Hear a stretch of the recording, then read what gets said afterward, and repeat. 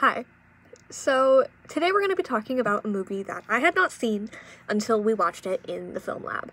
And we didn't have, a lecture or anything on it, but I just need to talk about it.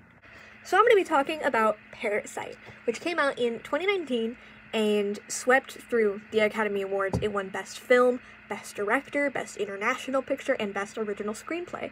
It was the first film in a foreign language to win Best Picture, and Bong Joon-ho, the director, was the first South Korean filmmaker to win Best Director, which was so very cool. Now, I've seen Parasite described as a comedy thriller, and I do agree with that, but I feel like it transcends so many different genres, and that's actually what I'm going to talk about, is the tonal and genre shift that happens in the middle of the movie.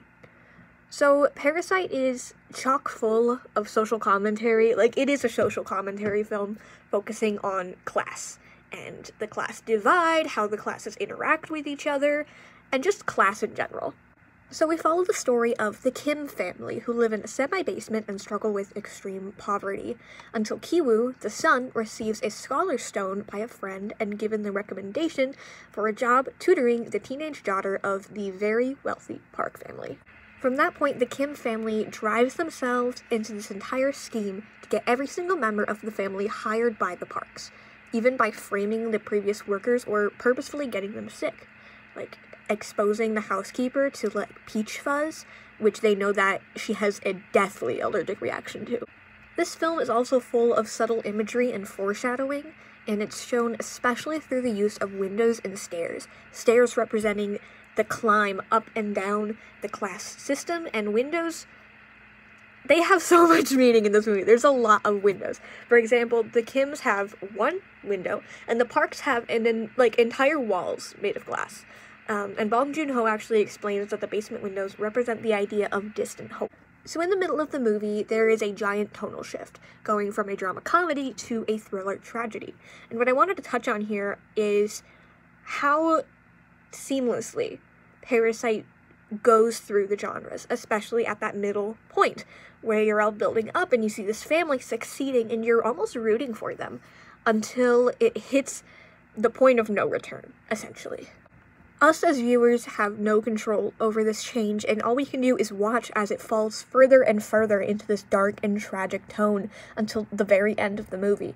And yet the theme and the moral of classism just stays the same. And as we watch this family struggle, we go from sort of rooting for them as the underdogs to just wishing that they would stop, or at least that somebody would stop what they're doing and just look around.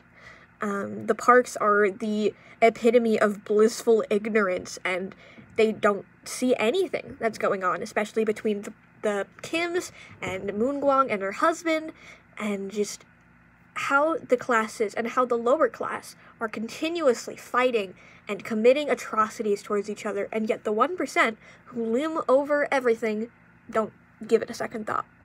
So Parasite doesn't really fit into a 3-act structure. It feels more like two completely different movies strung together. Two movies, two halves, two families, two perspectives of each side of the class divide.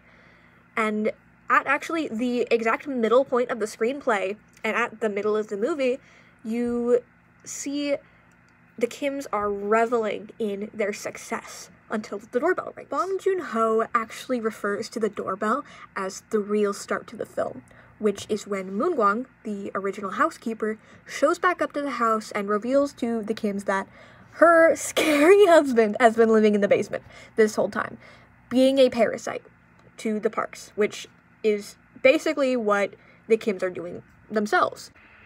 So Parasite is a drama that turns to a heist film, to a comedy, to a thriller, and eventually to a tragedy, and Bong Joon-ho does it all brilliantly. And what makes this film so effortlessly amazing is that it completely understands the rules of storytelling, of how a good story is told, and especially being able to do so in not following a 3-act structure, but by almost feeling more like two movies thrown together. It's fantastic. I don't really know what else to say.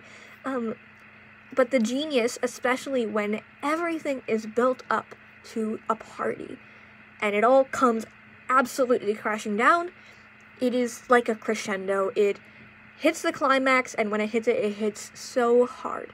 And then things just keep going until eventually they roll to a stop. And it's fantastic. So if you haven't seen Parasite, I don't know why you're watching this vlog, but if you haven't, go watch it. It's on Hulu. You've probably gotten spoiled by now, but you should watch it anyway, because there were so many things that I can't even discuss. So, yeah. Thank you for watching. I hope that you appreciated and love that movie as much as I do.